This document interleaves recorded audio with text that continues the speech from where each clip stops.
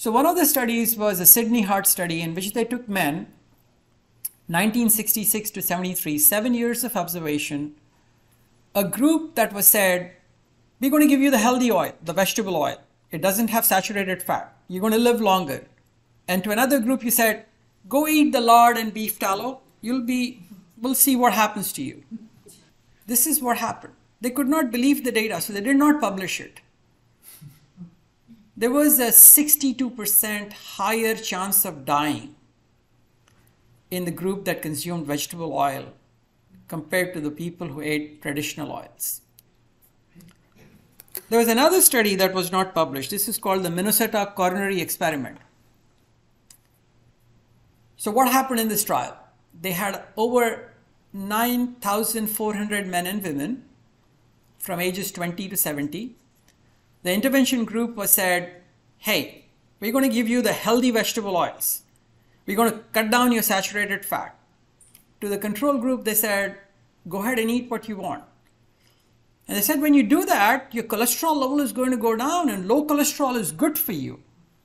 And in fact, the cholesterol level did go down by 13.8% by consuming vegetable oils. If you want to reduce your cholesterol levels, one of the best ways to do it is to eat vegetable oils. So this was their hypothesis. Replace saturated fat with vegetable oils, you will decrease your cholesterol levels, you will decrease heart attacks. What do you think happened? There was an 86% increase in heart attack in people who consumed vegetable oils compared to people who said, eat saturated fat, you're going to die. There's another study called the Rose corn oil study, smaller experiment, 52 people, 2-year trial. The replacement of saturated fat with corn oil was done. There was a 92% increase in cardiac events and a 64% increase in cardiac death. Smaller study, take it with a grain of salt. So this is the Los Angeles veteran study. And in this study, roughly 850 men were taken. And they were given 2 options.